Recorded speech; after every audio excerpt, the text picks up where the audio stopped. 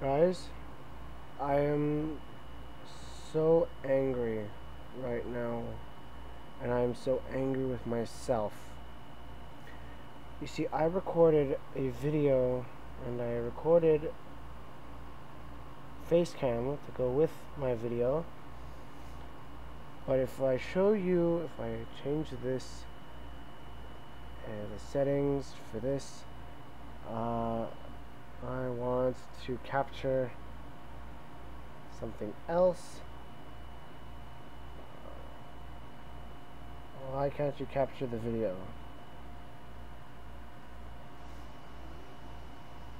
Anyway,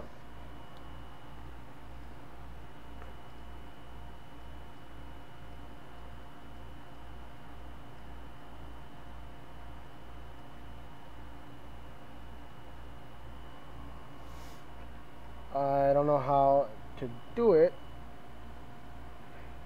because this is not being very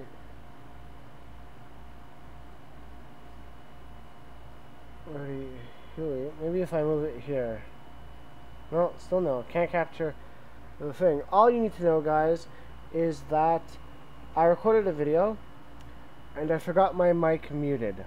My mic has on it a button that can mute the mic, and I left that button on for an entire hour and 20 minutes.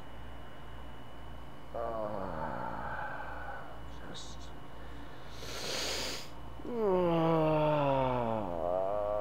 and the face cam isn't even salvageable because it's the same thing. Just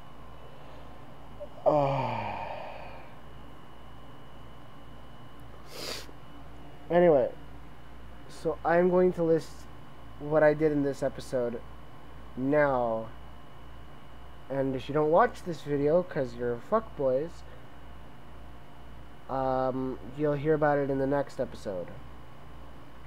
So basically, we got to me conquering Aten and Wayland. That left us with Jabim. I went to Jabim, beat Jabim, then I was told that we needed to kill a Moff called Moff Callist, or we need to get him for the Emperor. So we show up with our fleets, and he's in an Imperial Star Destroyer, and he jumps into hyperspace. So of course we fail that mission, but we fail it purposefully so that the game can introduce a new unit called the Interdictor Cruiser. So the Interdictor Cruiser is introduced, we add it to our fleet, we get our fleet, we go, we defeat Moff Callist, and that ends the level. We don't need to finish killing everything else that's rebel aligned. All we need to do is kill the Star Destroyer. So we do that, and then we are told that with this leak to the Death Star plugged up, Vader can return to the Death Star construction, but we can still use him theoretically, or in the game.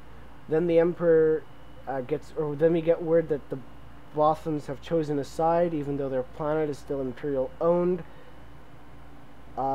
They've chosen to align themselves with the rebels, so then we want Emperor Palpatine to land on the surface. So we did that level.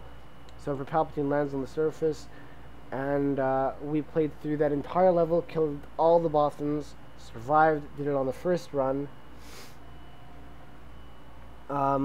And then we got back to space, or to the space thing, and we got to the next tech level. So I upgraded all our space stations to level 5, built all of the stuff and things that they gave us, which were gravity wells, and I turned all of the Nebulon B2s that they gave us into what's called a Lonar Strike Cruiser. Lonar Strike Cruiser. With the upgrade to Tech 4, they gave us as well the ability to build the fighters called Missile Boat Bombers and TIE Defenders. I didn't build these per se because I decided I was going to go and build or upgrade my fleet. with the going to Tech 4, we were able to build Victory 2s, so I turned all my Victory 1s into Victory 2s, and I turned all my Venators into Star Destroyers for the most part. I built about 10 Star Destroyers. But I kept the number of victories the same. Then I removed all my N1s to make sure more ISDs or victories would come in. And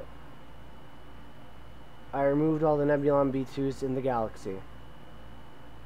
The next mission they gave us was a Tatooine mission, one which I haven't done yet. Anyway, I feel so stupid. Thank you for sticking with me through and through.